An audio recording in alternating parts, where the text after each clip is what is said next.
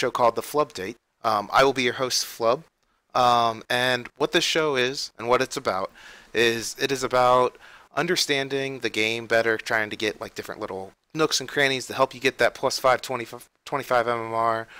Generally, it's something that I'm always trying to work on, something that you can improve. And with the new patch itself, it's there's a lot of information, and I want to try to condense that information down to you, give it to you in a short, concise manner that you guys will enjoy.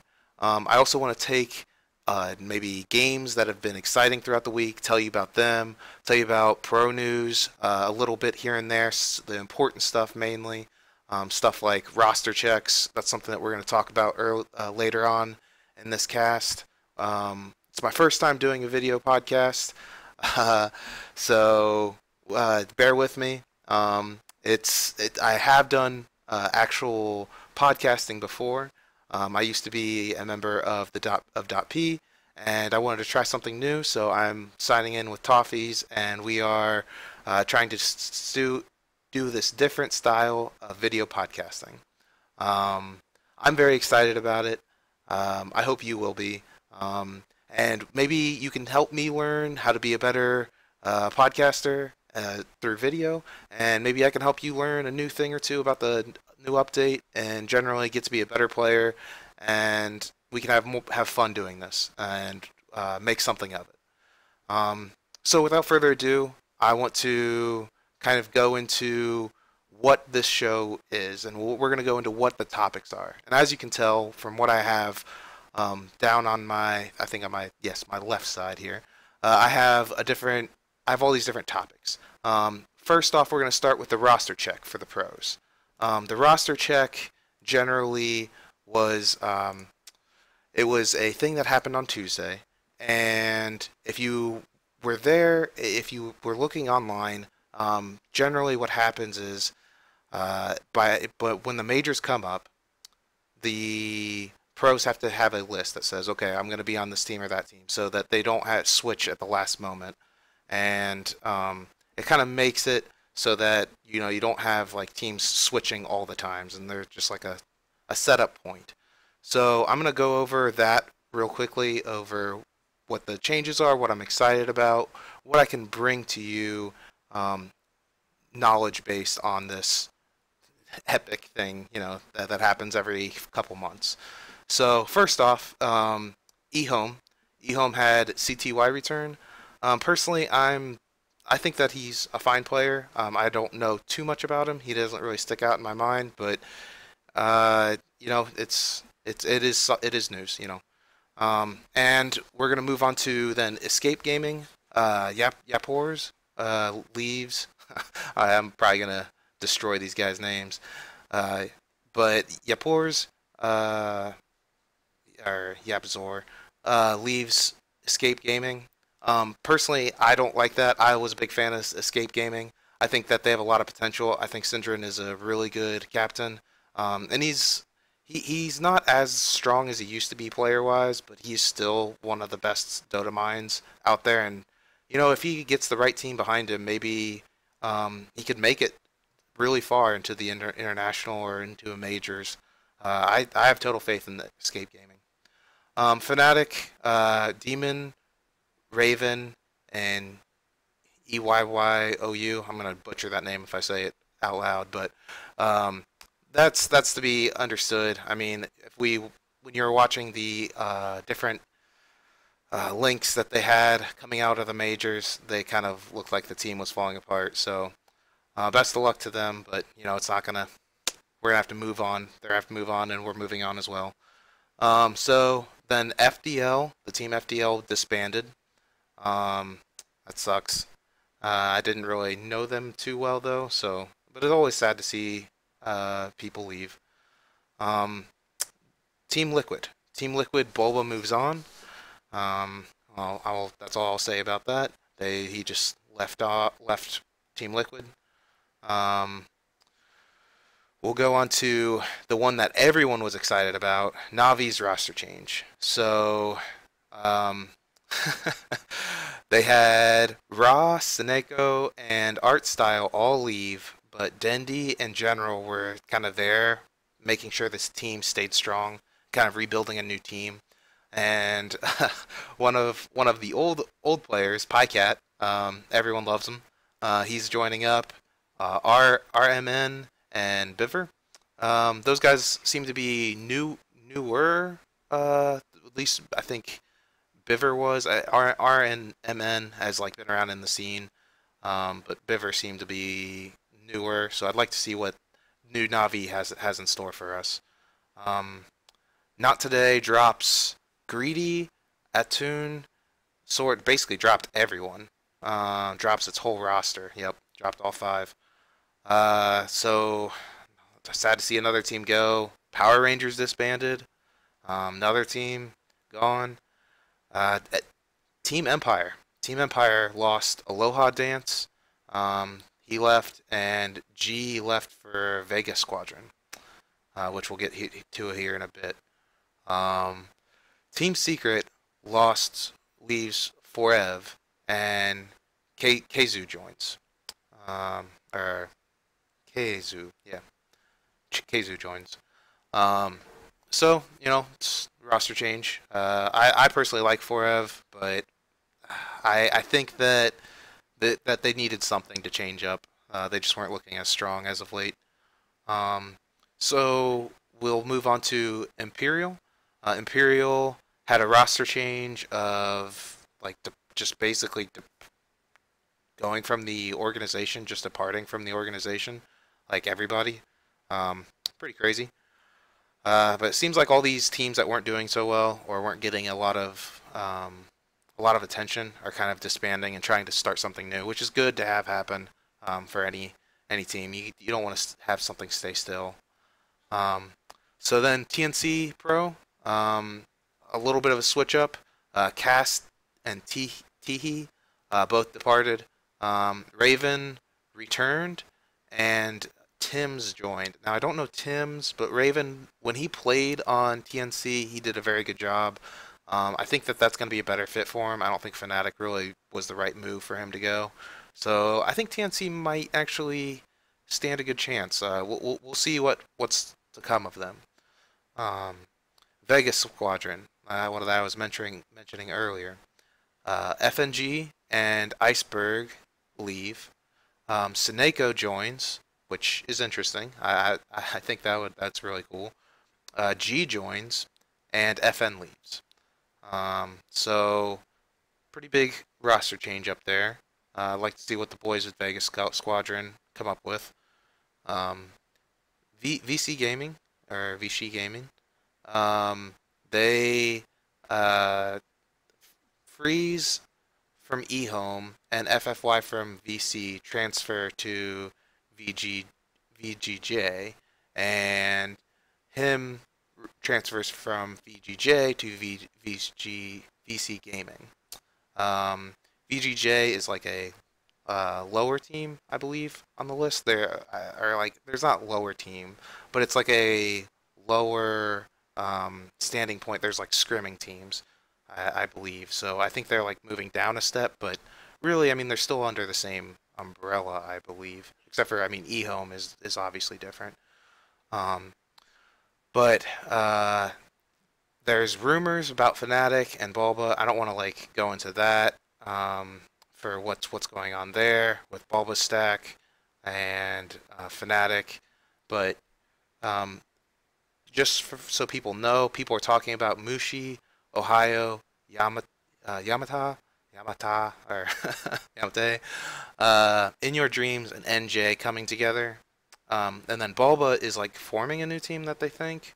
And they're thinking that it's going to be Bulba Demon and Yawar. So interesting stuff. Could be something to look up next week and be like, oh, well, this was in fact true, and get something great from this. I'm excited for it, definitely. So we'll have to see. But all the American teams seem to stay pretty much the same. There wasn't too much of a switch up. It's pretty great. I'm excited. I'm glad to see Evil Genius is still staying put. Team NP is still staying together. The only thing that's NP's changing is that 1437 is now going by Rose So if you get confused in the future, don't worry about it. It's just 1437 trying out a new name, just like No Tail with Big Daddy. Um, so a lot of changes, not too much too crazy. Our boys, our boys from the Greek background, Adfim is obviously staying together. A lot of the teams that really did well are obviously going to stay together, and there's not too much of a breakup there. Um, so that's kind of what's been happening with roster locks. They were due on this past Tuesday. Hopefully, we'll be able to see what comes of all of this. And with the new patch, you never know. Some of these old teams or some of these new teams that are forming may be much better and be much worse. I have a feeling that the meta is going to change very heavily. Um, and we're going to see some crazy stuff. We already have seen some crazy stuff, and we know it's coming. So I can't wait. Um, but we're going to move on to our next topic. Three important things that I think that everyone needs to know. Um, One, the first thing that I want to start off, it's actually crazy that this is a thing. Salves, clarities, and bottles, all the abilities that you have to regen health or mana, all get were all broken by they're all broken by small dots now, and in the past that's not how it used to be. There was a lot of dots that existed in Dota that didn't actually break those abilities, and if you timed it just right, you would get a bump and stay alive over top of them. A lot of things were like level one rot with Pudge. You could heal through that or get mana through that. Orb of Venom is another one that generally, it was so small of a dot damage that it actually kept them, like slowed them down, but it didn't keep them from regenning. Now it does. There's only one thing, and I actually tested it out to make sure. There's only one thing that doesn't, that I thought that would, that's a dot damage that's low, is Venomancer. Venomancer's actual auto attack from wards and for his actual like poison sting ability is not a way to stop regen. It still doesn't like tick on that because it actually says in the tooltip. So if something says it doesn't prevent it in the tooltip, you're still safe. But all the stuff that was generally a thing that was because of old Dota rules, they're starting to phase that out. And as an old Dota player myself, it's kind of hard to let those old habits die hard. They kind of die hard. So I want to make sure that you guys understand this change. Maybe you guys didn't know about it before, but it is an important one to know. Um, the second thing that I want to talk about, that I want to tell you guys about, that I found really interesting, is that couriers do not slow down when you have an empty bottle. When you have an empty bottle and you put it into the backpack, if you put the empty bottle into the backpack, then it actually goes its normal speed. And when you're at the well, whenever you're switching out items, they instantly come to life, and whether they're a bottle and they gain all of their charges back, or whether it's just an item and you get your stats back, whatever. So if you do that with a courier, you can actually kind of courier before you even get a flying courier with a bottle. I would not suggest getting a bottle that early. I mean, you can technically get it out, but you should be able to refill it with rune and stuff in time. But you could technically do it before the 3 minute mark now. So you can put it into your backpack, and then you do have to pull it out though. If it's in your backpack, it does not regenerate. It does not fill up the bottle while it's in your backpack. And that's important because it's one more step, and it's going to be screwing up your commands with your other teammates. So let people know about it early.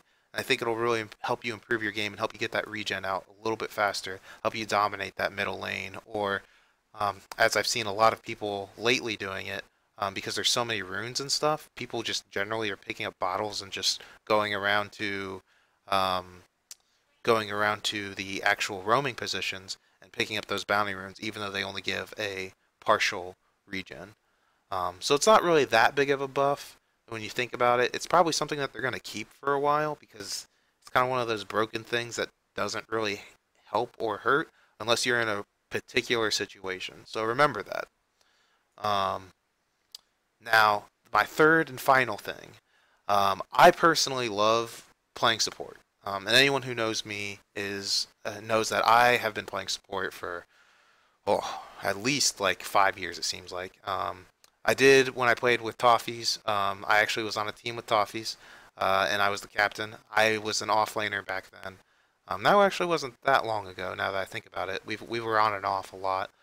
Um, but my primary position was always support, and I always try to get like new creative ward spots.